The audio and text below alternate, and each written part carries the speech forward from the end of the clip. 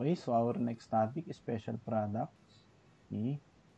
So, meron tayong the product of the sum and difference of two terms. Okay. So, ito yung two terms na sinasabi. Ayan. Terms, ito yung sum, ito yung difference. Okay. Actually, ito yung formula na ito yung special product formula. Okay.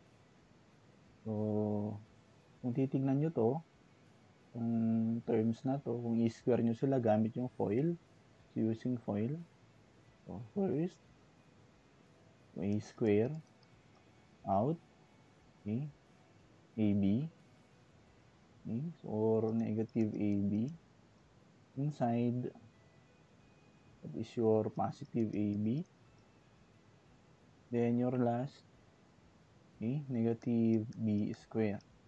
So if you take a look at the two terms, two middle terms, these two will cancel. So the result will be A square minus B square.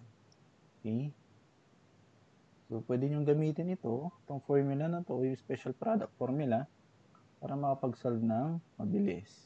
For example, meron tayong given na x plus 2x minus 2. So, kung i-apply natin to, check muna natin yung a tsaka b. So, obviously, yung a ito, then ito yung b. Yan. Okay, so, applying product formula, first you have here equals to your a, so this one, x square, then minus, okay, minus 4 or 2 square. So, that is your x square minus 4. Okay?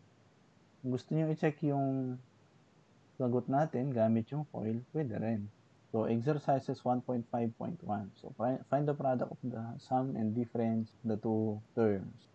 So, meron tayong yung given muna. Ito yung A, yung B, yan, A, B. Kung i-apply natin agad, yung A square minus B square, so yun, 4, ito, 4y square, 3 square, okay, minus 3 square. So, pag sinimplify ninyo, 16y square minus 9. Okay. Next, obviously dito, ang A natin ito, yung dalawa, then yung B ito, meron tayong 5, a to the 4th square, then minus 6 square. So, therefore, our final answer will be 25. A, so this will be a raised to 8 minus 36. So, next topic. So, square of a binomial sum. Actually, ito, continuation lang ng section 1.5 or yung ano kanina dito sa baba. Yung special product. Yung special product, actually, dito, wala dapat 1.5 yan. So, continuation lang ng FOIL method. So, meron tayong tinatawag na square of binomial sum. Ang formula, ito. A square plus 2ab plus b square. Kung binomial difference naman, magbabago lang ng sign yung nasa gitna. Yun, ito yung mga formula. So, exercises, find the square of the given binomial.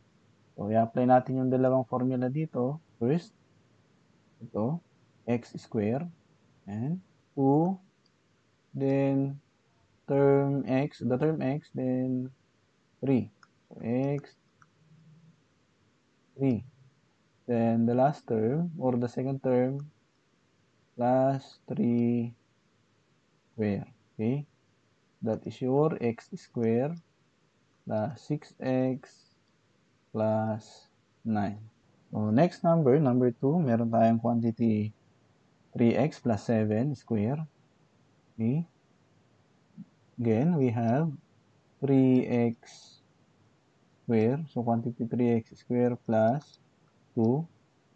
Then, 3x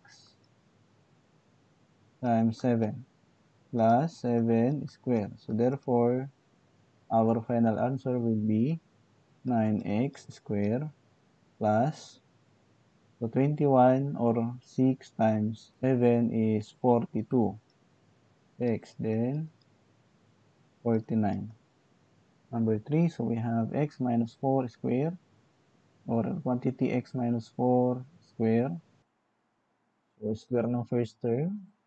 So, x square minus 2 multiplied by first term is x, second term is 4. Then, plus 4 square. Okay? Therefore, our answer will be x square minus 8x plus 16. Number 4, quantity 5y minus 6 square. So this is 5y square minus 2 multiplied by 5y multiplied by 6 plus 6 square. Or this is equal to 25y square minus 60y plus 36.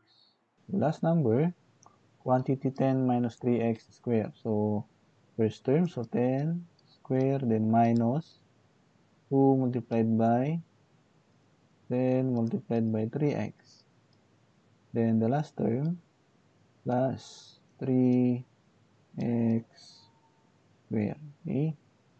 So this will be 100 minus, so 2 times 10 times 3, 60x plus 9x square.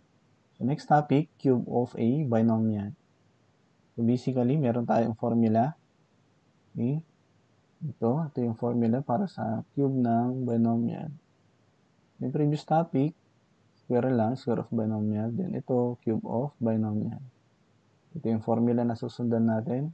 Then, meron din tayong a minus b dito. So, sign lang ulit yung magbabago.